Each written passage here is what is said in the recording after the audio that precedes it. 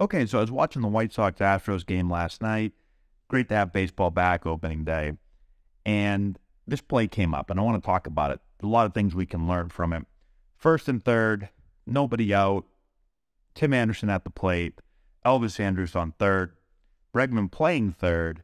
And we have a little chopper hit here. Bregman attacks it, fields it, throws it on the run. We get a catch, a tag, a rundown, and then Bregman tags the runner out and looks to the next base runner who is now at second base. And so I want to break this down from an offensive perspective, from a defensive perspective, because there's a lot going on here. Smart play by Bregman. Some people will say, what's Andrus doing? I want to explain to you what's going on inside the head of the offensive player. And then super smart play by Bregman after he makes this play. It's not only a sick play, but it's a smart, heady play by a really intelligent player with a high baseball IQ. So let's break it down from a different angle now. Okay, so again, we have first and third, nobody out. You can see Andrus' lead right here. Ball is hit. Chopper. Right off basically the front of the plate, just in front of the plate. You see Andrus run home. You see Bregman attack the ball. So let's start off from a offensive perspective. Anytime you have first and third and you get a ground ball, 99% of the time you're going to send the runner home. Why are you going to go home? Because you're going to try to stay out of the double play. On a ground ball that's a double play ball, usually the third baseman is going to take it, throw it to second, throw it to first, double play, you're going to score the run.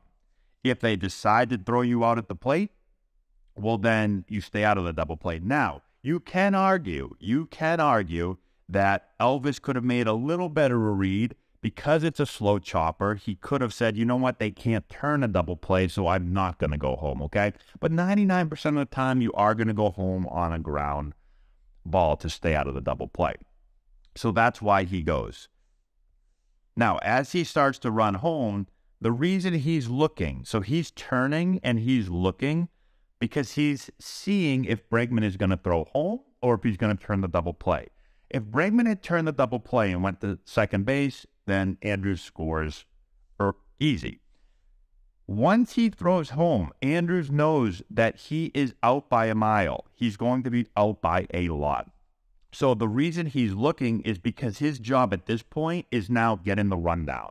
So you're taught, don't just run in and slide and be out, but to get into the rundown. I want to stop and get into the rundown. Why do I want to get into a rundown?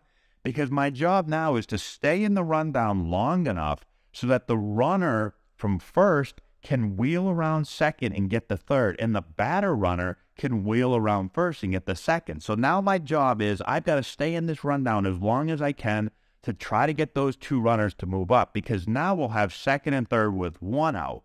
If I get tagged quickly, if he just kept running and just slid into home, well, now it's first and second instead of second and third, and the double play is still in order. And so it really changes the situation. So he stops, and now he gets into the rundown. But here's where Bregman is super smart. This is why, and I don't know how many people caught on to this, but the second I saw this, I said, I already knew he was a really smart player, but that is a smart player. Because a lot of times what you're taught, well, not a lot of times, what you're taught as a fielder is after you make a throw and there's a rundown, go to the base that you threw it to. So essentially, most players would throw the ball here, and then Maldonado would run him down, and then Bregman would go home in case the rundown came back, right?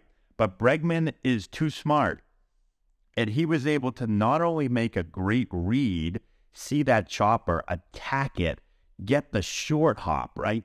Nice pick, wrong-footed throw, right on the money, right? He does everything right. And not only does he do all that, he now says, okay, Andrus' job is to get into a rundown.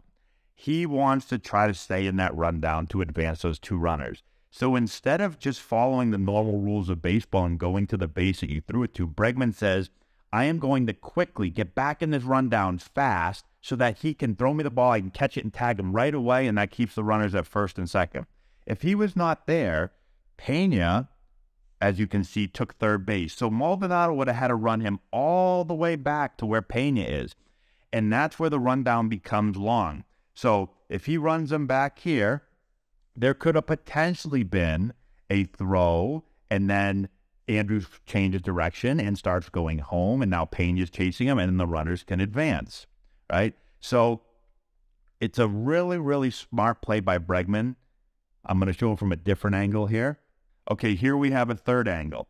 So again, if Bregman attacks that ball, he picks the short hop, sweet play, he throws it there. Now, you can see Pena here is starting to move over to third base for the rundown. Again, watch Bregman. He throws the ball. It's like, this is where it's really impressive.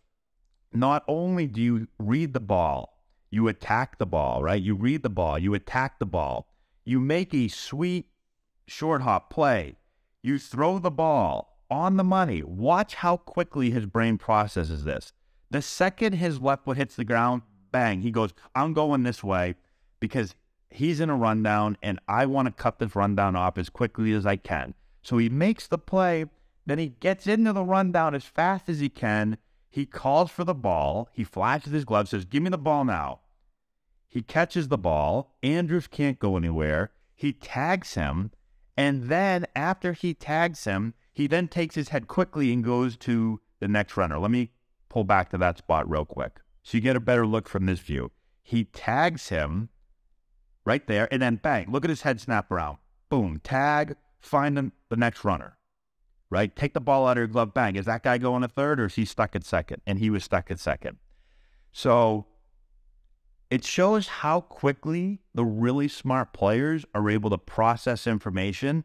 He reads the ball. It's a high chopper. He's taught to attack that ball. He attacks it. He gets the short hop. He makes a beautiful pick. He throws on the run, right on the money. He quickly gets into the rundown. He catches the ball. He tags it to cut that runner off quick, to keep the runners at first and second. He then, bang, takes the ball with his glove. He turns. He looks at the runner at second base. So, doesn't seem like a simple play, but all of that happened in split seconds in his head while he's making the play. Now, the more you play, the better your instincts become. But this is the type of high-level thinking that happens in like the real special players, the high-level players, the high IQ players. All this stuff happens instantly. And that's why Bregman is so good. So hopefully that makes sense. Let me know if you have any questions in the comment section below. Subscribe to the channel, hit the notification bell, give it a thumbs up, all that good stuff. We'll talk to you later.